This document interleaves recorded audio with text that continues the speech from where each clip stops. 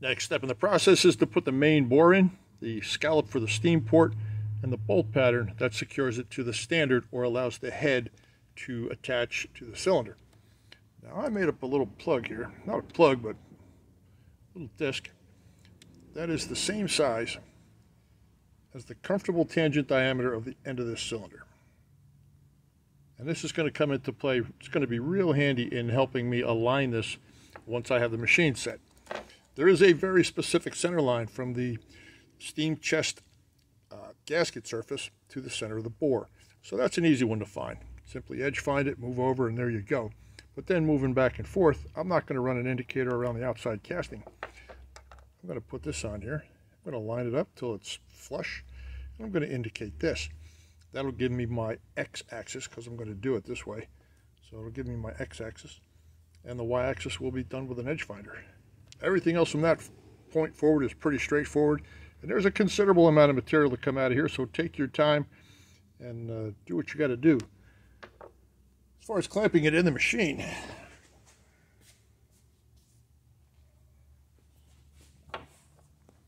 with sufficient pressure to hold the part and not crush the part, I'm going back to the old loop, saddle, whatever you want to call it, and I'm going to bank back on that cylinder right there. Now you may be saying, well, what if that cylinder's not straight, not that yada yada? Well, that's why the back of this is domed in two directions. So we're basically 3 points of contact, and it doesn't matter if this is cocked. It'll still seat nicely without influencing the part. Let's get over to the mill, get creative on the setup, indicate this thing in, and go into fast forward mode and get this done. And that means this side up, in case you're curious. TSU. I think that's the university too, isn't it?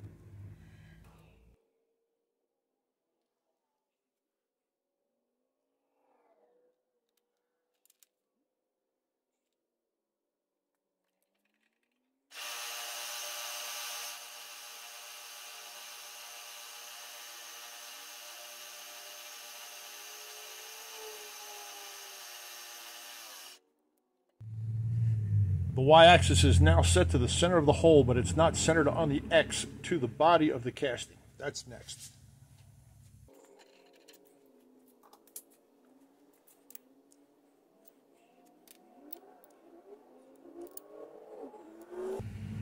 And that is seriously ugly, but that's just so that the indicator doesn't move the puck.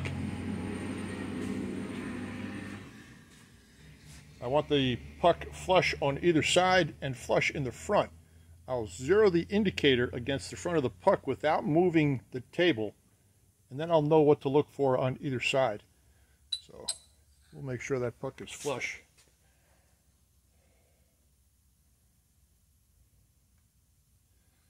Flush and flush. And flush in the front would be nice as well.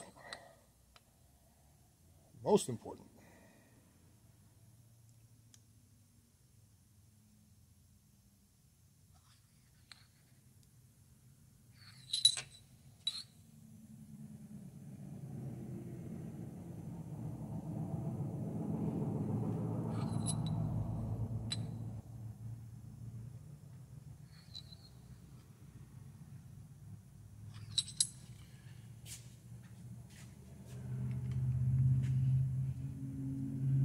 Alright, that puck is just about as flush as it's going to get based on the potential irregularities of the casting, but now you can see with it flush in the front and the sides, I can move the entire table back and forth until I have the same reading all the way across, and that'll put me right on center of that bore.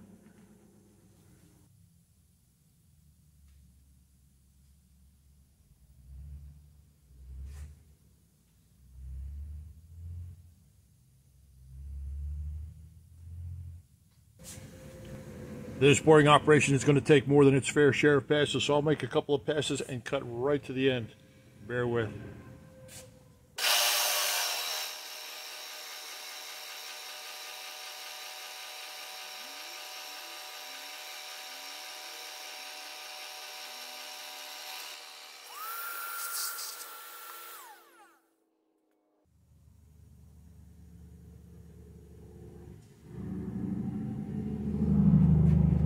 When I remove this part from this vise, I'll keep my fingers crossed that I did put enough pressure to hold it but not crush the bore, because if the bore is distorted now, when I release the pressure, this pin will not go in. And ideally, the fit that I'm looking for, this is a 750 gauge pin. I want to be able to put my finger over the port on the other side and just have it hang there from suction. That's a pretty good fit. I like that.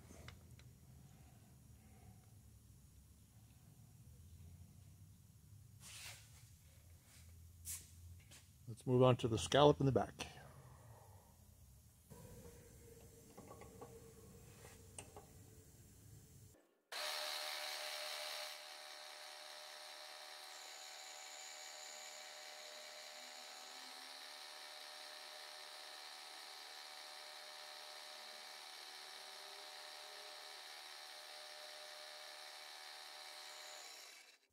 That is the origination and termination point for the port that will go through to the ports on the bottom side where the steam chest is. Now it's just a matter of drilling and tapping a bunch of holes in a pattern. That's kind of boring, so we'll just cut right to the end and take a look at this piece. An in-focus look at this piece on the bench. Let's check the fit.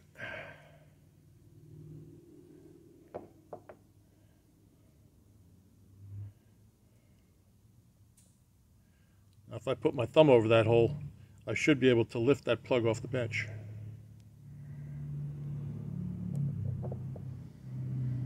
There you go. I guess I got a hole in my thumb. There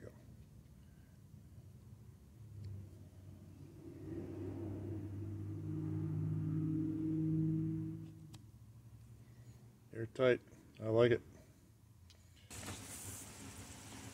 Okay, moving right along, we're going to put the oblique holes in this part right now, and I came up with 33 degrees. That's the number that I developed on my model, and that's the number I'm sticking with. We're going to put this piece in the vise this way and cock the vise and come straight down on it, connecting the little scallop on the end with the end port without hitting the center and without ruining our entire day and possibly the rest of the weekend. So, here's how that's going to go. My CAD drawing. Tooling ball. I'm going to go over this in a second. Tooling ball, 33 degrees. Once you indicate a tooling ball, you're right on center with the feature that you want, if you've done your math right. If not, well, then you got a little bit more math to do than simply indicating a tooling ball. But I decided to incorporate this number right here, 632 7/10, into my tooling ball setup. I know that this ball is 500 from the center of the ball to this land right here. So if I take 500 off of this, leaves me at 132, 133-ish. That's the thickness of this edge right here. So by sticking this in here, I now have this dimension. And when you put this inside the cylinder, there you go. The hard set ball, 632 7 off the surface.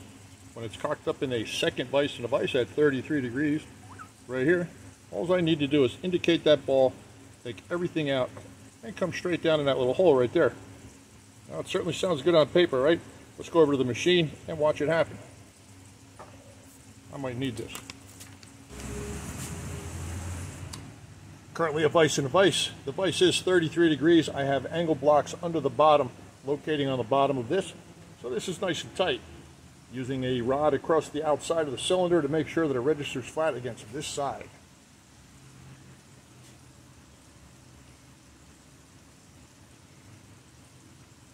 It is very important that everything registered nice and tight.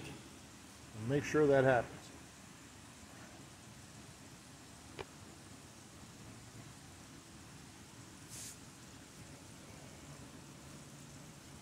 This is strictly for demonstration purposes. This was prepared off camera a couple minutes ago.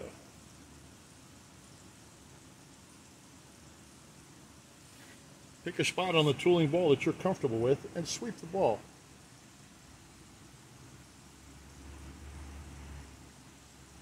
Look for a constant reading on the indicator. Lock everything down.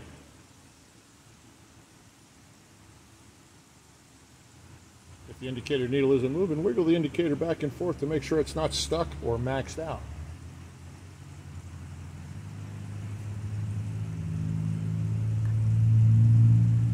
Remove everything. And if the stack height on this plug and this ball are correct, when the tool comes down, it's going to come down right directly in that pocket.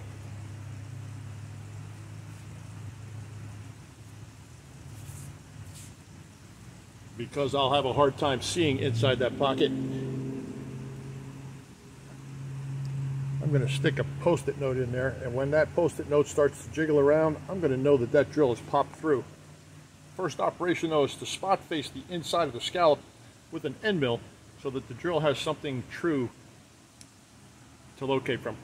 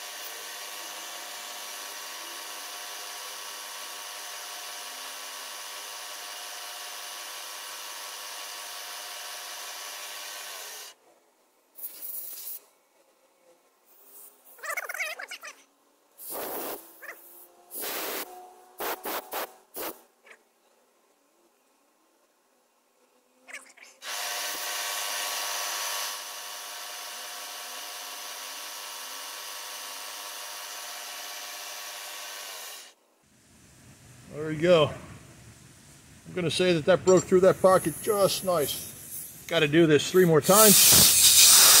Just for yucks, let's take it out and take a look.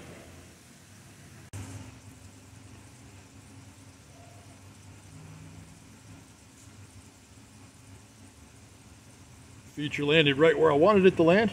These are a couple of gauge pins so we can take a look at how it breaks through.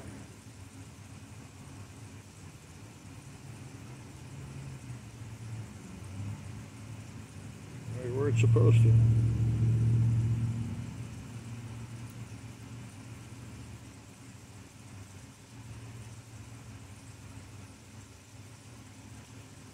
And when this guy is all populated, it looks like this. Like Swiss cheese, right? Look at that thing. Let's okay that more.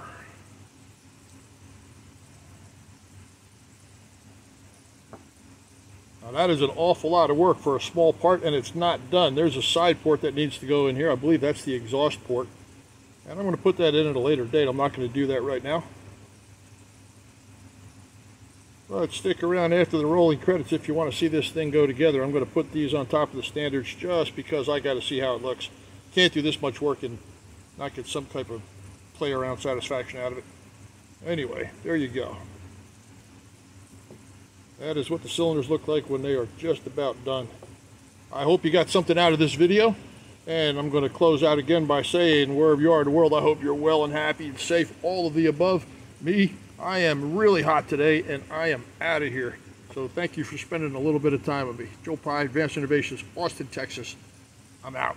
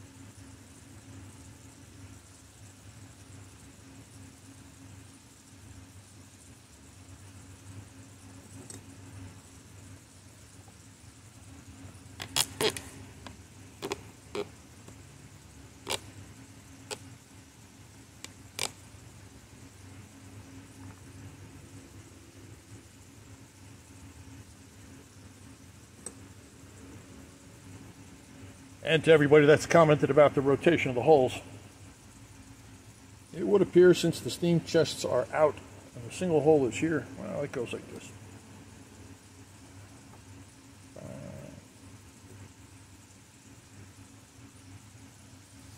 Yeah. Love it.